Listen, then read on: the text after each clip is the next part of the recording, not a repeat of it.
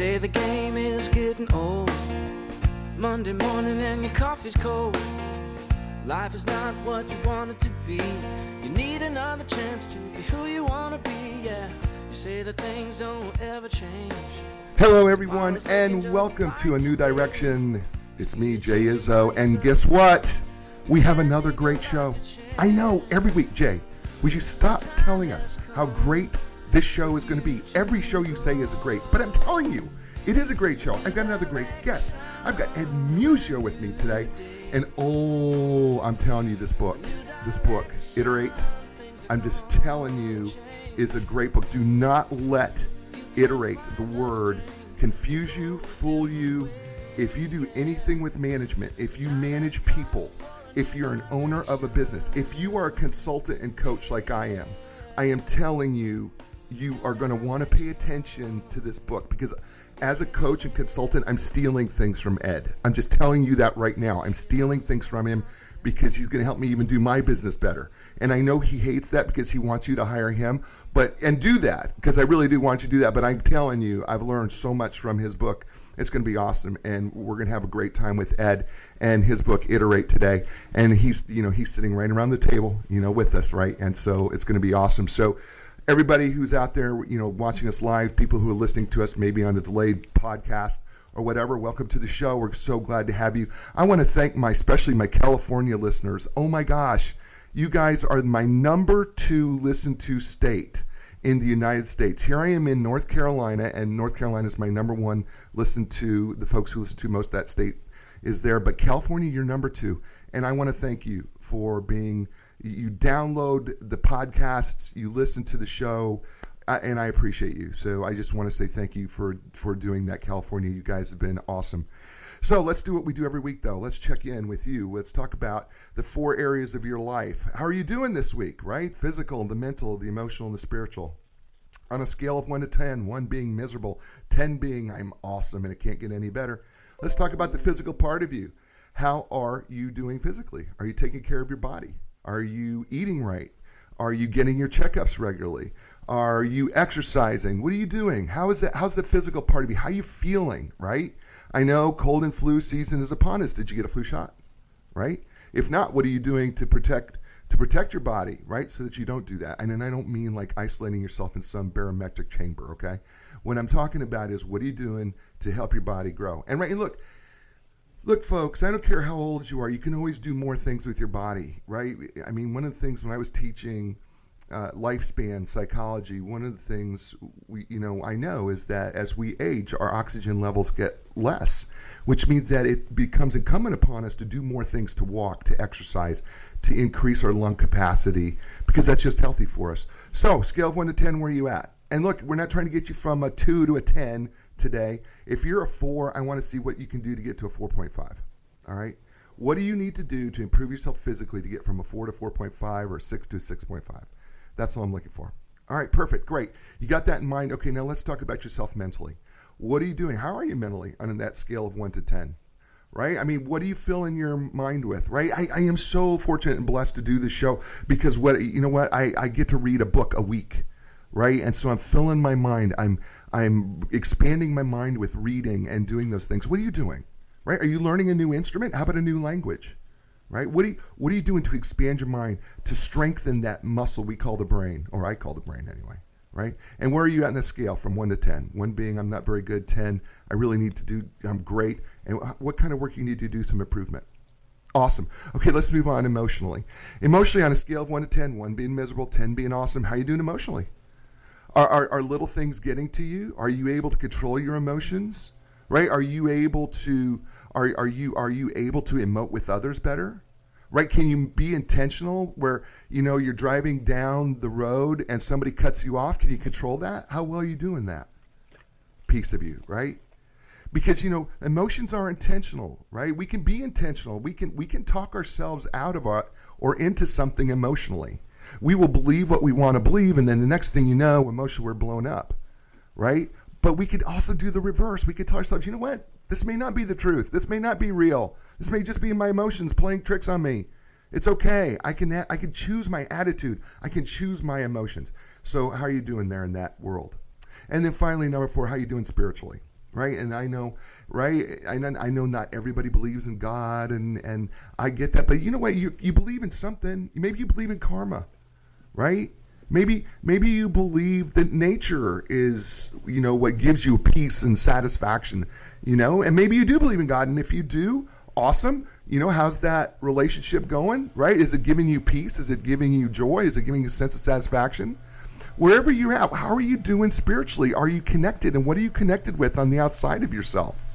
And some people I know, like, they connect and they go, well, I don't believe in anything spiritual.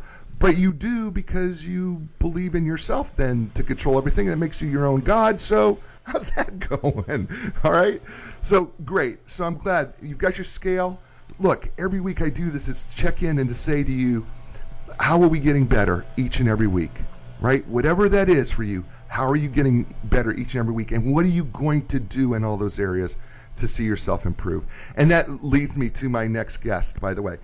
I am telling you, I am so excited about Ed Muzio. Ed Muzio has been called one of the planet's clearest thinkers on management practice by someone, by the way, who would know, the editor of International Business Magazine. He is CEO of Group Harmonics, that is Ed Muzio, and author of award-winning books including Iterate, by the way, which is a brand new book in 2018, and Make Work Great, which was put out by McGraw-Hill in 2010. Among others, his books have won awards of excellence from the International Society for Performance Improvement, a professional association that requires both a clear and problem statement and a measurable result for organizational performance and improvement. And it's taken me so long to say this, but Ed Muzio, welcome to A New Direction. Jay, thank you so much for having me here. I appreciate it, and I don't mind the imitation flattery situation either. It's all good. That's awesome. Ed, by the way, Ed Muzio is brought to you today by Inline Brokers, business brokers and advisors, partners with business owners when it's time to sell their businesses. So when it's time to sell your business, contact the professionals at Inline Business Brokers and Advisors. You can learn more online at enlign.com. That's www.enlign.com, and we certainly thank them for their sponsorship of Ed Muzio and his book Iterate, which you can buy on Amazon, Barnes & Noble, your favorite bookstore. If they don't have it on the shelf, ask them why, and then order it and get it in, because that's what you need to be doing. Ed, the book is entitled, and I'm showing this to everybody, Iterate, Run a Fast, Flexible, Focused Management Team, and it's by Ann Inc., publishers out of New York City. And Iterate. All right. When this book was first shown to me, I was like, Iterate. Okay, help me here. Help my guests understand the word iterate and why that's so important to this book. Well, I like to use the rather boring analogy of walking to your car across a big parking lot.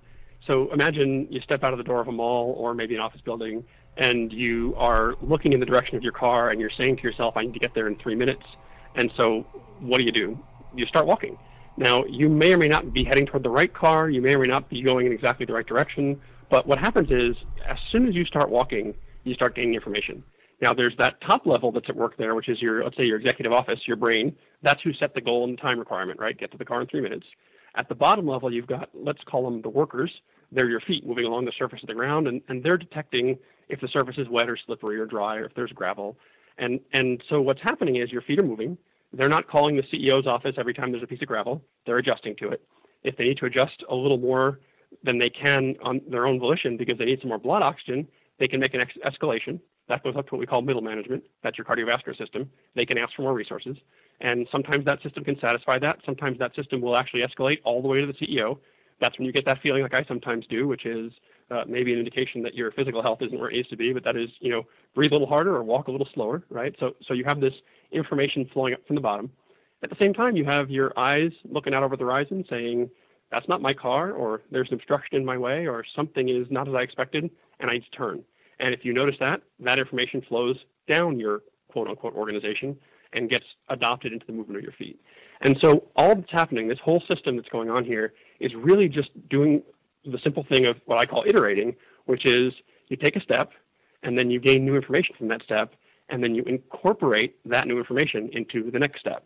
So as soon as you see a need for something different, you adjust and change in small ways and in big ways. And that is what we know to be one of the most efficient ways, if not the most efficient way, to get you to your car when you actually don't know where it is. So it's the way we solve problems that we don't know the solution in advance. It's the same way computers simulate flight and weather patterns, things like that. It's incremental chunks, one step at a time, learn, and then essentially recalculate. I love that. When I read that analogy that you put in the book about, trying to find your car and you're walking to find your car, and I thought, oh, Ed, where are you going?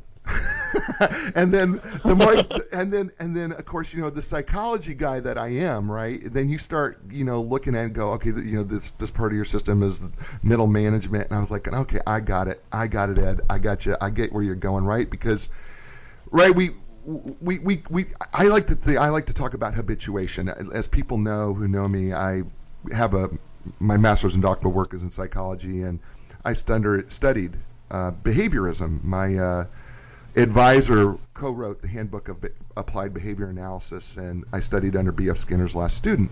So I have this huge thing about behavior, which your book, by the way, is awesome, and we're going to get into more of that piece. But you started out with this analogy of getting me to my car, and I thought, isn't habituation a great thing? Because I don't have to really think about my feet, and I don't have to really think about I'm walking. And I think this is a large part what you talk about in your book is there are certain things that we do in the business of management that we just don't think about, and it happens, which allows us to actually focus on the most important things. Isn't that kind of? Yeah, that's it exactly, Jay. I hate to say it this way because someone's going to quote me, but management, at least management as I define it, is supposed to be boring, right? Walking to your car, if it's very exciting, if you're dodging, dangerous things or changing direction constantly, that's not good, right? Just like that, management is supposed to be kind of boring, kind of automatic, constantly adjusting the course of your organization, big or small, so that it stays on track to meet its goals. That way it frees up the higher level resources, let's call them the executive resources, to be looking further out to, 2 years into the future, let's say, or in the walk to the parking lot, maybe it's thinking about what you want for lunch, right? You need that system to run well, and you need it to run autonomously so that you can keep the focus where it needs to be, which is out ahead of you. That's the concept of the kind of management we're talking about. Right, and I think what's really cool about what you are talking about in Iterate, about management, is it's really a feedback system. Right, and then you give us the analogy, if you will, of the thermostat, and that's really what all levels of management is supposed to be is really kind of a feedback system, right? You get in trouble when you say that a little because people think feedback and they think of the meaning of feedback as in, hey Jay, you work for me, so I'm going to give you feedback on how you're doing, right? And managers do that, but you're saying it actually the right way, which is management. I say with a capital mint, right. Management is collectively the set of people who operate as the feedback system, meaning they're the ones checking where we are, checking where we're trying to go, checking as to whether our new expectation of the future has changed, and making adjustments to our resources to keep us as close to on track as we can be. And that's different and distinct than what I call managing with a capital ing, which are the things you usually think about and hear about and read about when you think about someone who's managing someone, like setting their pay level and giving them feedback on how they're doing and helping them grow their careers. Managing with a capital ing is super important. You have to do it well. It's worth getting good at it. Right. But management with a capital mint is equally important. And I think it's not nearly as well understood, and that was a big part of why I wrote the book. Yeah, and this is why I love this book, by the way. I'm showing the book again. Iterate. Iterate. Look, you see this is blue cover? Yes, Iterate is the book. Run a fast, flexible, focused management team. We're with the author, a management practicing guru, expert, Ed Muzio. And by the way, let me tell you what's awesome about this book. And Ed, I'm sorry, I just have to say this. So I get this book, and this book is not just a book to read. There's activities in this book that Ed has put together that you can actually do with your management team. All right? I mean, there's activities. Not only is there activities, if you buy the book, ebook or the hardcover book, I don't care which one you buy. If you buy the book, there's a code inside that you can get that you can have access to Ed's amazing videos. I am telling you that these are practical, useful videos that you can do this stuff immediately on your team. I'm serious when I say this. I read a lot of books. You know I do. That's what this show is about, is reading. I read books.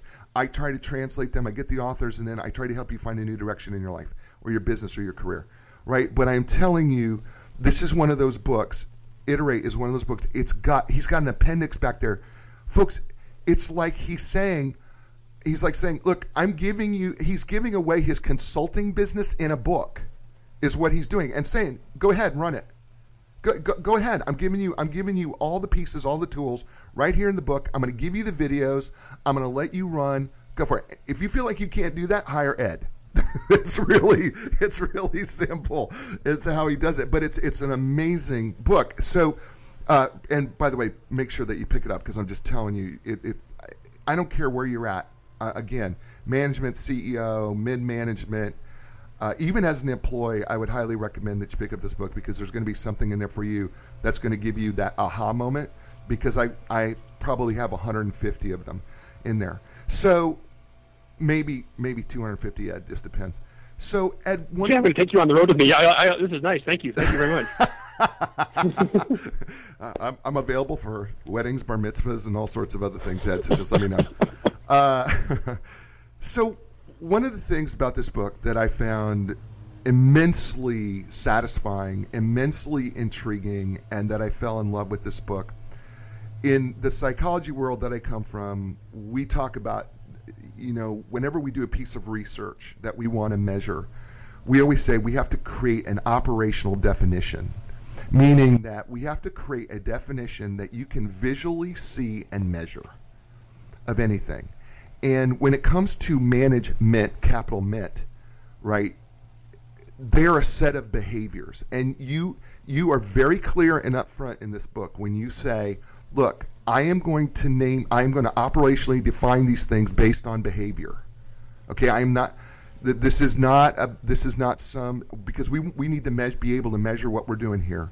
And so I'm going to use a specific set of terms. You may be doing these exact things. You may call them something different, but just so that we have continuity, consistency, and that we can all be on the same page, right? I want you to understand these terms. And so we're going to operationally define it. And I thought, and you didn't use the words operationally define, that's just what I know it from graduate school and beyond. But I think the process of really focusing on what is it that your people do and operationally being able to define anything so it becomes measurable is critically important. Talk more about that. Well, Jay, you and I were talking about this a little before we started here, but the vocabulary, the wording, has turned out to be a giant challenge in this work, because let's say I want to talk to you about a certain kind of data display, and I call it forward-looking data, and I call it a pragmatic dashboard. That's just what I happen to call it. Well, as soon as I say the word dashboard, somebody pops up in a meeting room somewhere and says, oh, we have dashboards. And then it's that neurology thing where once you label the thing, the thinking stops. Right. So they kind of shut down and go, we already have that, we don't need to talk about it, or we tried that and it didn't work, or I read a book about that. And so what I tried to do, and I hope I was successful in the book, was to be really clear and say, look, I don't care if you call it what I call it. I want you to assume that my label means something different than what you think it means, right, for long enough that you could make sure we're talking about the same behavior. And probably you're doing some of the behaviors I'm talking about. Maybe you have that kind of data display. Maybe you don't. But if we stall out at the point of vocabulary, kind of like if we stall out before we ever define what we mean by managing versus management, then we can never get any further. And so I appreciate your comments. I did try hard to stay behavioral and stay in a mode of call it what you want, but let's talk about whether you're doing this specific thing. If you are, here's why it's good. If you're not, here's why you might want to do a little more of it. Yeah, I think it's so successful, and I don't think you need to hope. You were very successful in what you were trying to accomplish here by doing operationally defining it. And the more that I was reading it, the more that I was going, this makes so much sense, because so often, especially in our United States, North America management world, right, we are so quick to pinpoint at and look at the person and say, this person did wrong, But the problem with that is, and I think while you don't spell this out exactly, but what you really pointed to me was to say, hold it here. Is it the person, or did we not even establish or operationalize a set of behaviors and expectations so that they were already set up for behavior before they even started? Because we just were judging them on, we gave them a title, and so whatever that title is, we had an expectation, but we have no behavioral measurable objective. We're just rating them on something that we say, well, we're successful or not successful, and it's so nebulous. And I started, and you really point that out in this book, and I go, wow, okay, yeah, we need to change we need to wrap our mind around that and focus on thinking. Why is behavior? Why should CEOs and upper level management? Why do we need to focus on behavior rather than, say, focusing on a title or the job? Well, I think you said it very well, Jay, which is in what I call the North American management model, which is kind of how we manage by default in this country. And we think that's about 80% of companies run that way. It's usually not the ones that are doing the best in their spaces, but it's the majority. And that's about how management works, right? The clearest thing we can figure out is to say to someone who works for us, so I have a direct employee, and I say to them, here are your goals, and maybe I can be measurable about your goals and get your goals real clear, and then I say, go off and deliver that, right? So that's kind of good because it's kind of specific, but the problem with that is, let's say, Jay, you and I work for the same boss. So our boss, she gives me a set of goals and says, Ed, go get those goals, and she gives you a different set of goals for your area and says, Jay, go get those goals. That's fine until you and I need the same resource to accomplish a goal. And now what happens is we're going to go to her, either together or separately, and start lobbying for our results. All of this flows out of what I call kind of like the mythology of autonomy, which is common, in our North American culture, we like autonomy. We like this model of, the guy on the horse who rides off into the sunset, he gets the work done for his boss at any cost, right? It's beautiful mythology. But the problem is an organization is not a set of individuals. It's a set of interrelated pieces, right? So if our boss, instead of saying to me, Ed, here's your goals, and says to Jay, here are your goals, says, okay, Ed and Jay, you have your goals. We've figured out what those are. You know what they are. You're held accountable to them. Also, here are my goals. So you, Ed, Jay, your couple peers, all of us on this team, we're on a team, and the team has a job, and the job is to produce my set of goals. So Ed, Jay, other people, your goals are subordinate to my goals, meaning your job is to get my goals done. You all succeed when my goals are done. You all fail if they're not. So now all of a sudden, when Jay and Ed bump into each other in the need for resources, instead of running to the boss and saying, hey, referee this fight for us, we're going to the boss and saying, hey, we've got a crossover here, we've got a conflict. Here's what we recommend to keep your goals on track. Will you approve this? So essentially, we're looking up and we're helping her do her job instead of forcing her into this referee situation. Now, I've just described a very simple thing you can do as a manager, which is you say to your team, you each have your own goals, but here are my collective goals for our team, and you all are successful or not in my eyes based upon whether we meet my goals. It's a simple behavior. But until you say to your team also, hey, if you have direct reports who manage others, I expect you to give that same talk to your team. I want you to manage in the way I'm managing, because it only works if we all manage in the same way. Until you do that, you're still in that North American model. You're still saying, everybody get your stuff done as you see fit, and I'll knit it together. And it's just less efficient. It sounds better, it feels better in some ways, but it is measurably and knowably less efficient than having the things be coordinated, because in real life, again, your organization is a set of coordinated pieces. It's not a set of individuals functioning autonomously, even though we'd like to believe it is. We're talking with Ed Muzio, author of the book Iterate, Run a Fast, Flexible, Focused Management Team, and he's brought to you by Inline Business Brokers. Are you a business owner, or maybe you're looking to buy a business? Well, I'll tell you what, Inline Business Brokers and Advisors have helped literally thousands of clients in the sale and purchase of businesses. So when it's time to sell your business, contact the professionals at Inline Business Brokers and Advisors. You can learn more by going to enlign.com. That's www.enlign.com.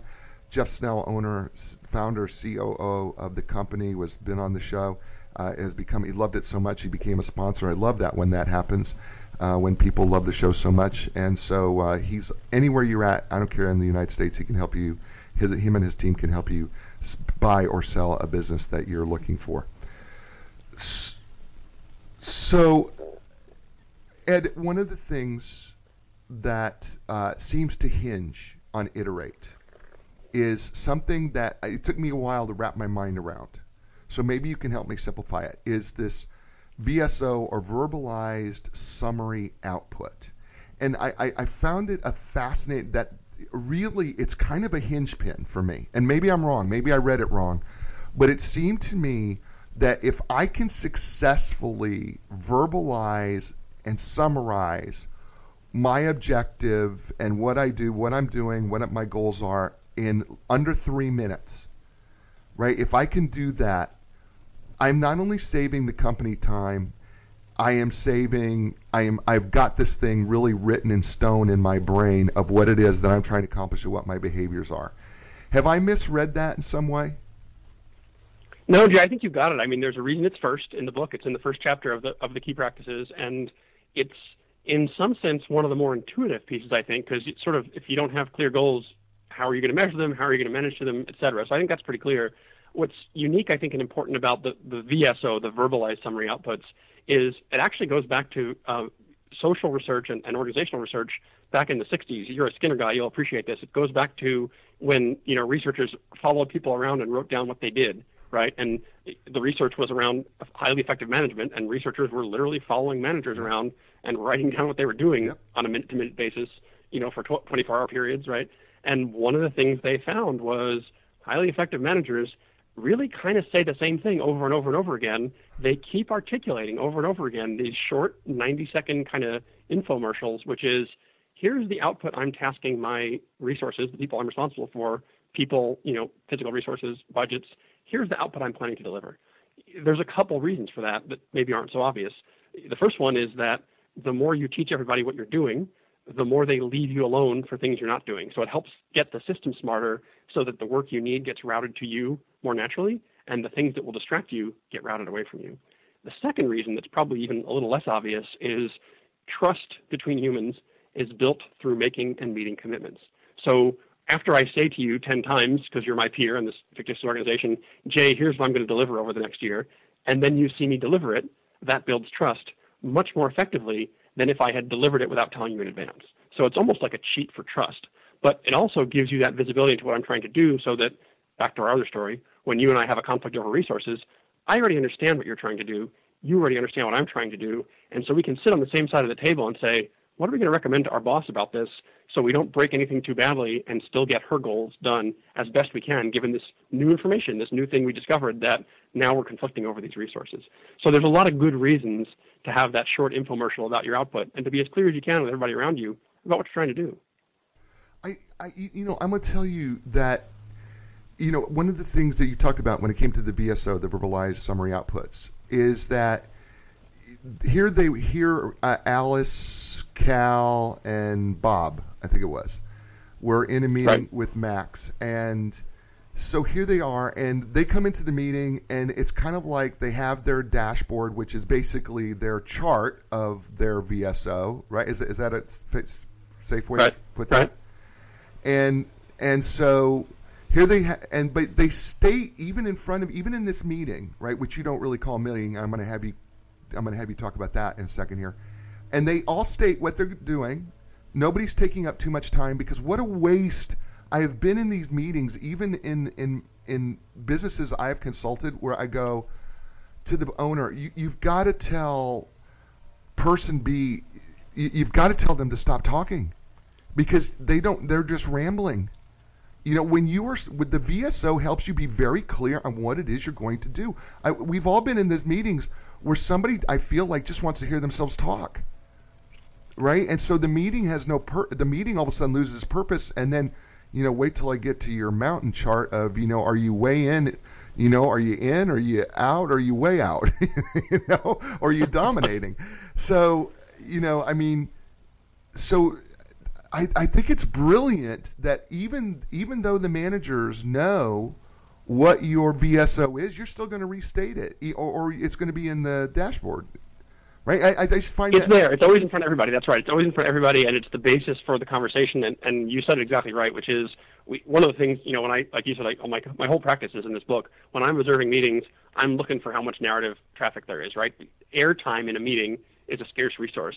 And if it takes each person in the meeting, and it's 5 people in the meeting, and it takes each of us 9 minutes to explain how things are going, we've spent the entire hour on what's already happened, and we're not being the feedback system. We're not looking forward and adjusting. We're just a bunch of people sitting around talking, right? So it is absolutely about reducing airtime spent on narrative updates and moving that airtime over to use it for forward-looking, proactive resource allocation problem solving.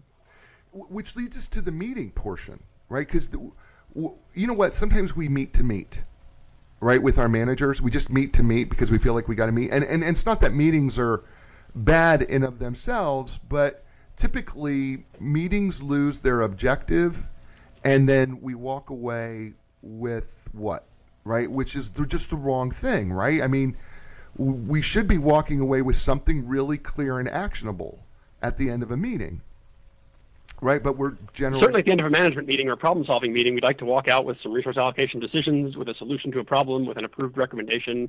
We'd like to go in knowing what we're planning to walk out with, and we'd like to walk out with it. And that requires, as you said, some focus on the objective of the meeting and also some processes that keep us out of that sort of long-winded storytelling mode that eats all the time.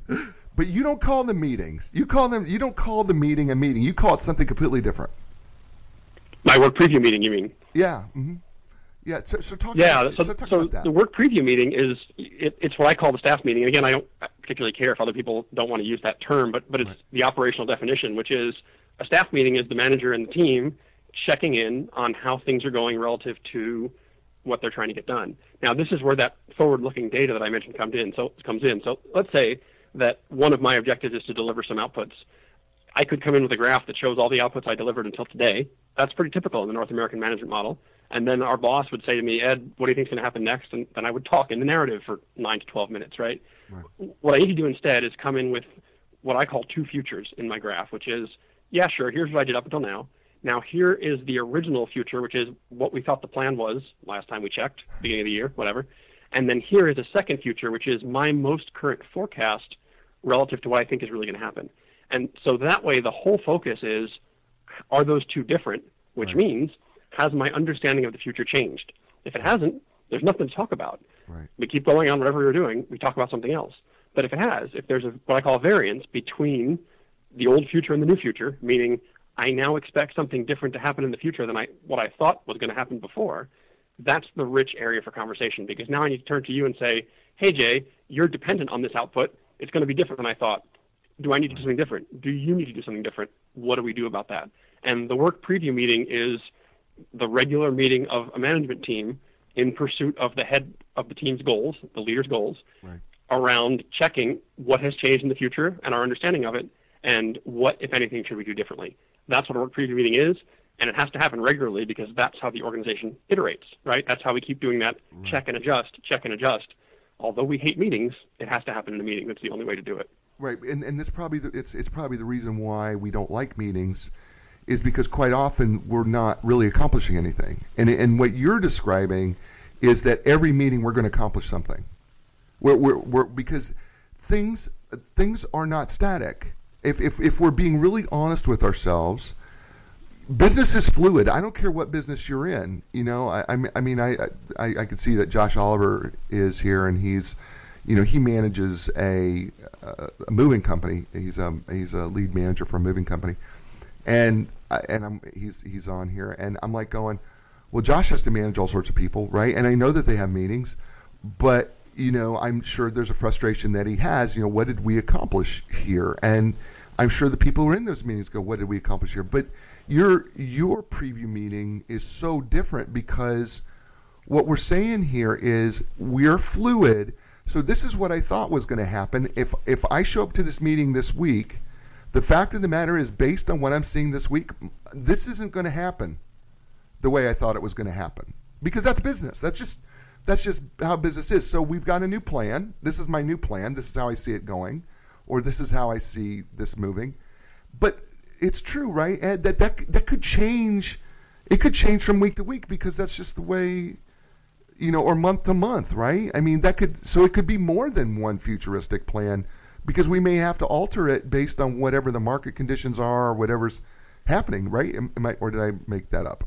No, that's right. I mean, so let's say we have this meeting and we all decide that, Ed's new forecast is the new expectation because we realize we can't hit the old one. Right. That probably is now the forecast. And, another week or two or three or four, when I come in and say, let me tell you how my future looks, I'm probably comparing it to that one, not the original one from the beginning of the year, because once we all agree on the new plan, right, then you're going to mobilize your resources to that plan. My other peers are going to mobilize their resources. Right. So it is about constantly changing the future expectation and then saying, has it changed again, right? And that's because, this is the key thing.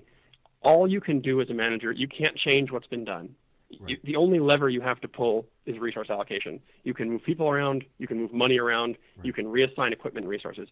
That's all you can do. And so the most intelligent use of that lever is to say, sitting here at this moment, understanding where we're trying to head and understanding if what we're doing right now is going to get us there or not. Do I need to make adjustments to resources today to get the future I'm going to get to look like the future I want to get? Right. That's management in a nutshell. And if you're not doing that as management with a capital Ment, right, then you're not doing the job. And you can't do that without your peers. You can't do that all by yourself. And you can't do it unless you're looking forward and having good, useful meetings that all look forward together. Yeah, and this is the thing that I think that might be frustrating for some people because we're so locked into this North American U.S. management system where we all certainly like autonomy. Listen, I'll be the first one to admit, Ed, I sometimes do not play well with people in the sandbox. Okay, I'm just going to be really honest with you. It's why I kind of have to do my own thing because every now and then I just want that independence. I'm as much as I have been like to think of myself as a team player, there have been occasions in my work life where I quite frankly have not been a team player. I have been as selfish as they come, and I want you to leave me alone and let me to my own devices, right or wrong. And I'm the first to admit that. And it's probably a result of this North American management style that says, give me the autonomy to do what I want to do so I can do the job that I need to do. What you're proposing in Iterate, by the way, the book is called Iterate, and Run a Fast, Flexible, Focused Management Team. It's by Ann Inc. Out of New York City is the publisher. But what you're proposing here is that when your management team or your folks get together, this isn't about everybody necessarily agreeing. This isn't about you not doing your job. It's about understanding how all of this, that what you're doing as managers actually kind of link together. And that you have to see, because it's based on behavior, not based on title, how those behaviors coincide with each other for the bigger picture. Is that pretty good? That's right. And actually, there's a couple of things to say about that. One of them is you actually don't lose autonomy in the way that it sounds like, and here's why. Remember, here's Jay and here's Ed working for the boss. We each still have our own goals. We each still have control of our own resources in our own world to achieve those goals. As long as I can make adjustments and modifications inside my world to stay to the plan that I've agreed to with my peers and my manager, then actually we don't want that in the work preview meeting with our manager and our peers because that's noise, right? It is up to me to run my world as best I can until something happens that puts me out of that, meaning I can't accomplish it alone anymore. I need to either borrow resources from Jay or adjust my forecast. So I'm already not autonomous, and that I think is where we're trying to just be realistic and say sometimes you are autonomous, sometimes you're not. When you're not, you have to own up to it, and you have to come into the meeting, and then you have to do exactly what you said, which is have the conversation, right? Bring it up, right, deal with it. You mentioned the hill of influence, the little hill about interactive levels. Right. We want everybody. That's a model that shows how interactive people are in the meeting, how engaged they are. Right. We need everyone engaged, right? If I'm talking about a plan that I have to deliver some output and it's going to change and it affects your work and people in your organization, but you, Jay, are asleep that day and don't listen to it, you've just decoupled your whole part of the organization from the work, right? So right, we need you engaged, we need me engaged, we need our boss engaged to give us feedback on what's more important, and we need to decide what do we do about Ed's variance. And do we do anything about it? Do we not do anything about it? Do we move more resources? Is it a help Ed fix it situation? Right. Is it a get used to it situation, which is his new forecast is the new forecast? Adjust yourselves accordingly. You can do whatever you want as long as you are participating together to make the collective best decision. So, yeah, the North American management model would say, if you're Jay, that's Ed and that's Ed's problem, not mine. Right. But the problem with that is it's still the organization's problem, and maybe it would be better if some resources got moved to me because that serves the higher level goal better. Right. We'll never know that if we take the approach of saying, your problems aren't my problems. Right, I get it. And so let's talk about the antithesis of that, though. And because I think there's a little bit of an antithesis, and that is the common strategy is if I'm a manager, I go to the CEO or the person above me and I have a private meeting. Rather than having this meeting all on the same level, right? We do these private meetings, right? Because I'm like going, hey, Ed, if Ed, you're my CEO and I'm your next level manager.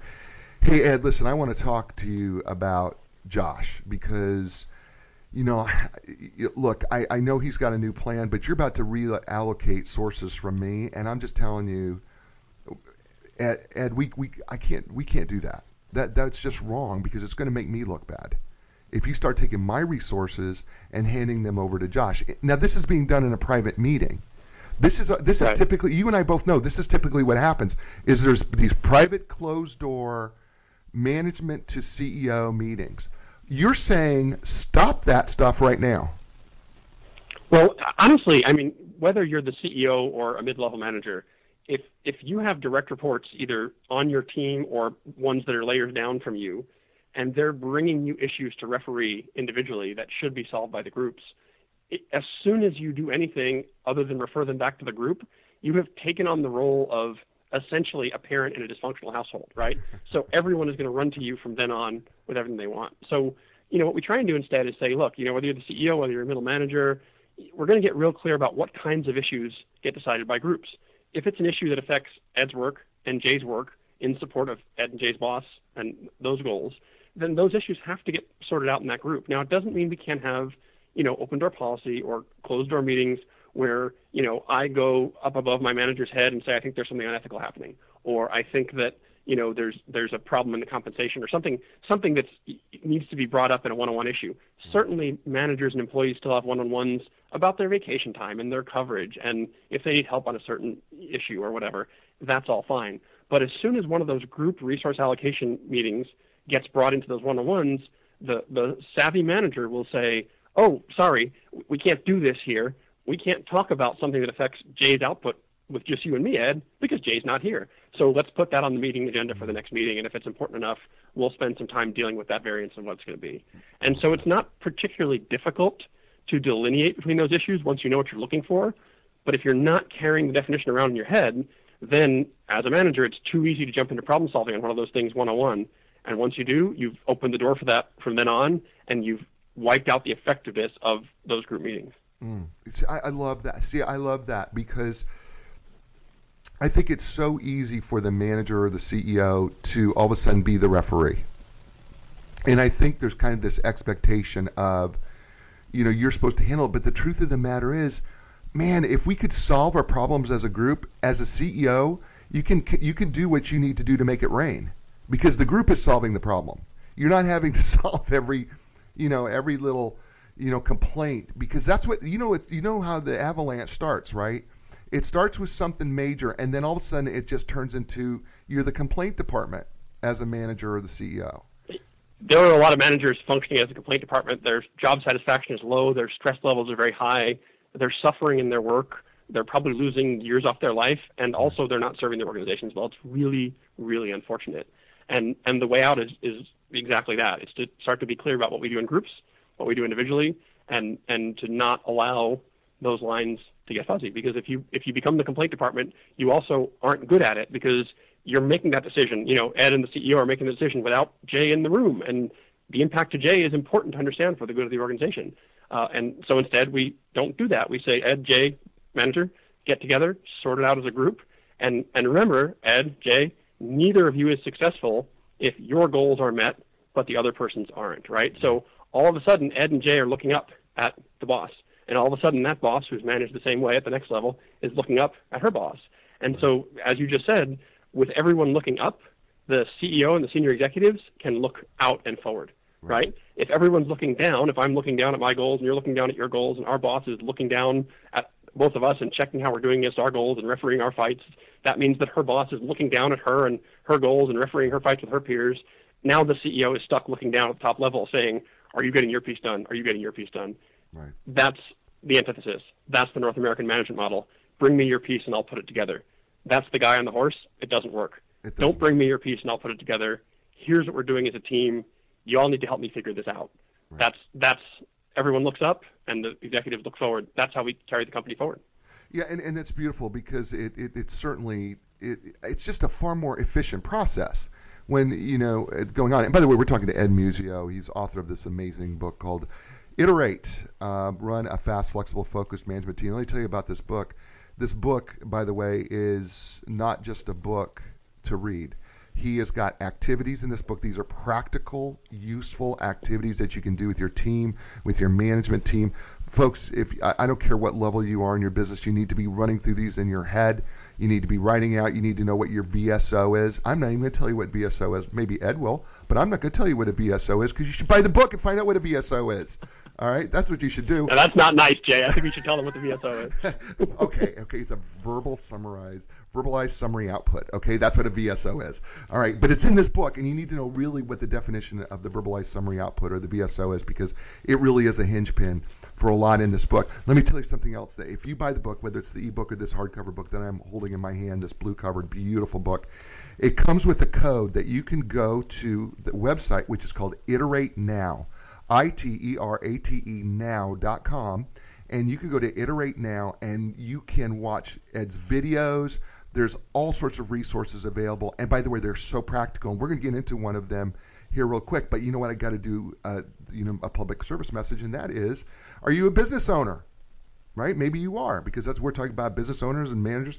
At some point, you're going to need the services of an experienced business broker to sell your business. And you know what? Selling your business is a huge decision. So make sure you build your ideal team, starting with the experts at Inline Business Brokers and Advisors. I'm telling you, they're outstanding. They do business valuations more. They will just get you what you need. I promise you, they are amazing. You can learn more of them online. It's enlign.com. It's www.enlign.com. All right, so Ed, I want to, and we're certainly so thankful for Jeff Snell, who's the owner of Inline, for sponsoring the show, and Ed today, and Iterate, the book. By the way, there it is again. All right, so let's do a little practical fun here, okay? Because I thought you did something in one of the videos and it's actually in the book too. But I thought, oh man, this is going to be so fun to do with a team after a team meeting. So one of the things that we briefly talked about is that when we're in a team meeting, we kind of want to make sure everybody's engaged. Okay? So everybody, you drew these circles. You had a circle in the middle, the smaller circle, and it said dominate. And then you had a circle outside of that said weigh in. Then you had a circle outside of that said in. And then you had a circle outside of that said, was it out? Right, out. It's way in, out, and way out. And way out. The middle is dominate. That's right. Way out, right? And right? And so this is, after the meeting's over, where do you think everybody was at? And I thought, well, God, this would be a fun game, because you as the manager could say, well, I saw Ed as kind of way in, and I saw Josh as out, and I saw Jordan, Goodfellow, I saw him as way out, right? He wasn't really paying attention. So to describe this game, but you had a fun little twist to it that I thought was kind of neat. And I think you know where I'm going, right, with this? The little twist? I think so. You're talking about with the sticky notes and then moving them around for each other. Is that what you mean? Yeah, go ahead. This is fun. I love this. Go ahead. Do it, Ed. Yeah, so you get your flip chart, you draw your circles, and you label. So what's important to note here, first of all, is inside, which is dominate, is bad, right? Obviously. Dominating can happen through either too much talking, which is the obvious one, or through asking too many questions, right? I can dominate a meeting by talking very little if I just keep asking questions because I'm forcing the topic, right? So don't want dominating. We want tuned way in, which is talking appropriately, and or tuned in, which is listening appropriately. We don't want tuned out or tuned way out, which is, reading your phone and not paying attention, right? So you get done with the meeting, you put your name on a little sticky note, and you stick it up there where you think you are, and then everybody goes up and has a chance to negotiate people. So I can go, well, Jay, I see that you've put yourself here and dominate, but I don't think you were dominating. I think you were appropriately engaged in that part of the discussion. Or alternatively, I can say, Jay, I see you have here tuned way in, but I want to tell you I couldn't get a word in edgewise for no less than 9 minutes. I think you're a little bit more toward dominating here, at least in this part of the conversation. And so what you're really doing, it doesn't actually matter that much if everyone's Post-it note is in exactly the right place, but you're fostering a dialogue about what does it look like to be tuned way in versus dominating? What does it look like to be listening appropriately versus tuned out? We know that the actual fact of being tuned in or tuned out matters to the group output. We also know from research that if you're in a meeting and you appear to be tuned out, that appearance will actually reduce the effectiveness of the other people in the meeting. So even if you are tuned in, learning how to look like you are is important. And so this is a tool that drives the conversation in that direction, because what we really want is what's called an equitable norm state, which is, again, everybody's either talking appropriately or listening appropriately, and nobody is overly dominating the airtime of the conversation, and nobody is essentially dragging the team down by sitting there looking like they don't care. That's what we're after. And that tool, it's called the Hill of Influence. You can actually, I think, Google the Hill of Influence, and you'll find the video on YouTube is very helpful in that regard. Yeah, it's the Hill of Influence, and you can't find it on YouTube.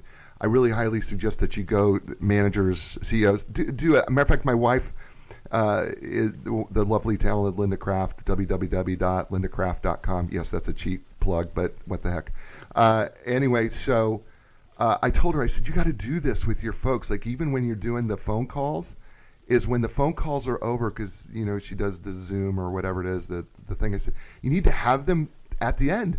Find out who, what did they think? Was this person dominant? Were they in? Were they out? And everything. Because I said there was a lot of silence on the phone because I was listening to the conversation. And she said, yeah. I said, I think we need, she was like, this might be good to get more people engaged. And I think that's what's important, is because I think what happens is we'll excuse behavior, like we'll excuse, well, they're introverted, right? So we'll just let them go. But that's not really. Yeah, that becomes a little dangerous. You have to recognize and appreciate people are different, and that being tuned in looks different for some than others. That's all fair. But if you have somebody who's legitimately tuned out, that's problematic. And in a phone situation, you have the silence, which is awkward. In a live situation, you have the visual appearance of being tuned out. That's even more awkward. It's problematic. You're not going to get good group results if you don't have the right people around the table, and you're not going to get good group results if those right people aren't engaged in the thing you're trying to work on. Did you hear Ed correct me on, he's not ready to go there with introverts, right? But here's what I want to say from a psychological standpoint. Introverts, you have a lot to contribute. And while you may be somewhat shy, and you may not, sometimes the introversion can come in a lot of different forms, in that you may feel that you're shy, or maybe you feel that what you have to say is not important. The truth of the matter is, what I know about most introverts is that you're incredibly deep observers, and you actually have some very powerful things to say. And I'm not asking you to say a bunch of things, but please, because I know that your mind is working overtime and that you're generally great analysts of things, your input is so valuable. So please contribute. Even if it's only once, you could still be way in and only have one contribution, but that could be the most largest contribution to the conversation. So that's right. Yeah, in or out is not a measure of how many times you spoke. It's a measure of the engagement you displayed by speaking. And absolutely, yeah, it's not that you only win by being an extrovert. Right. By the way, another good reason to do that activity a few times is once people get in the habit of paying attention to this, you start to see the team kind of self-facilitate a little, which is someone who's more extroverted might turn to someone who's more introverted and say, Jay, I haven't heard from you in a little while. What are you thinking? I see you look concerned, or, do you have something to say? And start to draw each other out. You can have someone play the facilitator role. That's not a bad thing. But once you start to have this common language and common attention around levels of contribution, then you get everybody playing the facilitator role, and that's way more powerful. It is. Okay, so I know we're getting low on time here. I'm down to my last 5 minutes. I can't even believe it. It just goes so fast when I'm with. It went fast. When I'm with people that I just enjoy, and I literally, we could be sitting at the table for hours, and I just want to talk to you about this, because there's so many things that I want to talk to you about Iterate, and because I just loved the book. And by the way, folks, in the back of this book, Iterate, I just want to let you know there's this appendix, and it's a very significantly large appendix in the back. And I'm not talking about the thing that's in your stomach. I'm talking about the appendix in the back of the book. Anyway, there's this thing in he has an appendix in the back of the book. It's very significant, and it's got tools. He's got troubleshooting places. He's got summaries of the book and everything. I did not read the summaries of the book. I actually read the entire book cover to cover. I am telling you, the appendix is really, really powerful. Really, really powerful. Whether you're a manager, a CEO, consultant, coach, whatever, really, really, really powerful in terms of running your business and running your company appropriately. It's going to be really, there's helpful tools in there as well. All right, there's one little piece I want to cover because I thought it was so fantastic. There's a lot of fantastic, but there's one little thing. I love the OSIR chart. I loved it. The objective, status, issue, recommendation. I loved that. Let's talk about that. I know we don't have enough time to talk about it fully, but let's talk about why that's so important. Well, maybe it's appropriate that we do it fast because it's designed to make things happen fast. And that is, in that work preview meeting, in that forward-looking meeting, when I want to come in and say, hey, I've got a problem and I can't solve it without Jay's resources, the OSIR is how I do that. I say, my objective, as you remember, is to deliver these kind of outputs in the schedule. My status, as you can see on my chart, which you already know how to read, is that my two futures have a variance between them. That's the S. My issue, the I, is my resources are different than I thought, or I couldn't get what I needed, or something didn't happen, or something did happen, whatever. Here's the root cause of why my two futures are different. That's the cause of the variance. And my recommendation is I think we should reassign some dollars out of Jay's budget to my budget so I can fix it, right? It takes me about that long. What was that, 30 seconds? Yeah, I think and now I've set the table. I've put the problem on the table. I've contextualized it for you, and I've made a specific straw man proposal, and now I've opened up the airtime in the team to talk about it. So Jay can say, hey, if I do that, this is what breaks for me. Somebody else can say, here's an idea. I could help you with this, right? And we're opening up the airtime to the problem-solving part of the conversation because the OSIR allows the setup to be efficient and effective, but also quick. See, I really, really, really love that because, first of all, it's really short, but you've clearly planned. You clearly know. It's basically an elevator pitch of where you're at and where you're going and what your problems are and what you need, what you think a solution is. But here's the other piece. The other piece that I love is it goes back to the management, MENT, capital M-E-N-T. They're all of a sudden stop being managers and you become a team of management that is helping to determine if the proposed solution is the best solution, and they're going to work together to find the best solution. But it opens the door to that creative process. That's right. The R is a recommendation. It doesn't mean that's how I think it's going to go, but it's my best recommendation. Now let's talk about that and find a way home and find an answer as best we can. Yeah, I love that, and God, there's so much I want to talk to you about, Ed, because I loved, what I really loved is at the end of every meeting, there was one little thing that you did was you said, I want you to silently write down what we're to do and what is the rationale for why I did it, right? So that everybody was on the exact same page at the end of the meeting. Oh, that's the back end of decision making. That's right. After the decision is made, if we don't all understand what the decision was and why it was made, there's a pretty good chance we're not going to implement it correctly, and that is as bad as not deciding because it gets the organization out of sync, right? My resources are different than your resources. Right. If we don't spend the time on that, it's not sufficient. It doesn't matter. And right. Because it doesn't matter. No matter how great a solution is, we're not going to implement it at 100%, and 100% implementation is, mission critical. So we've got to know this is what we're going to do. This is why we're doing it. Everybody knows that so that it can be implemented at 100%. It's a great book. All right, listen. Right, because the implementation is the next step across the parking lot. If you don't take the step, you don't learn anything new. You have to actually take the step. Yeah, I love that. Okay, Ed, I ask this of every one of my guests that come on A New Direction. If you were going to leave us with my folks who are watching, listening, wherever they're at right now, with a new direction when it comes to connecting themselves and management and their business, give us what Ed would do as a summary of a new direction for these folks out there.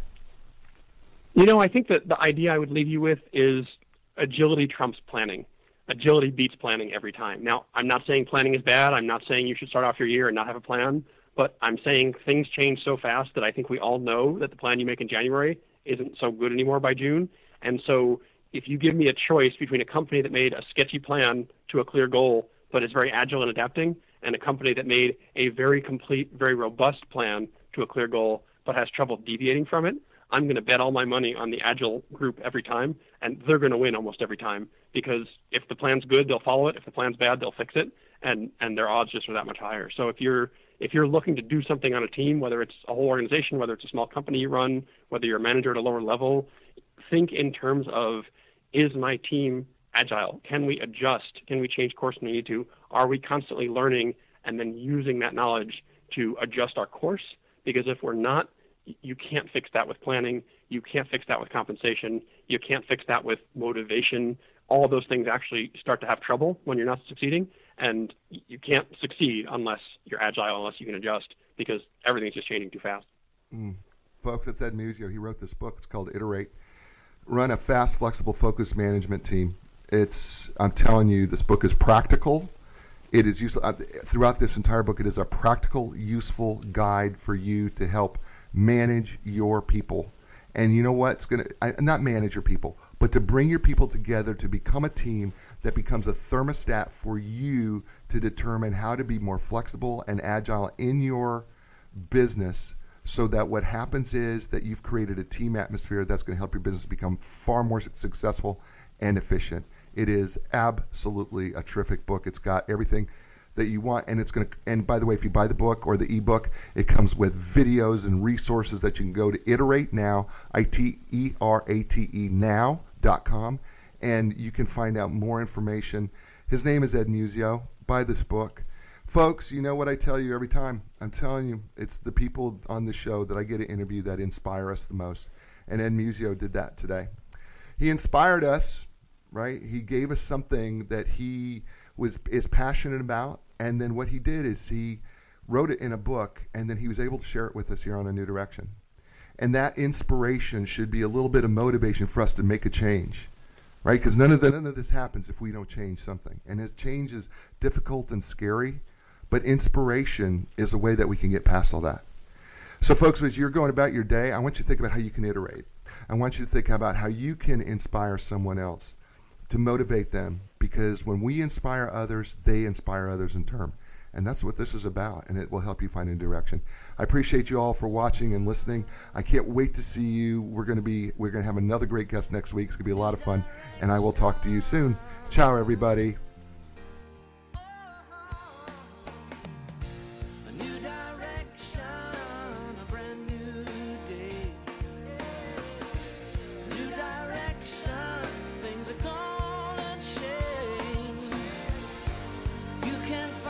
Strength to go a different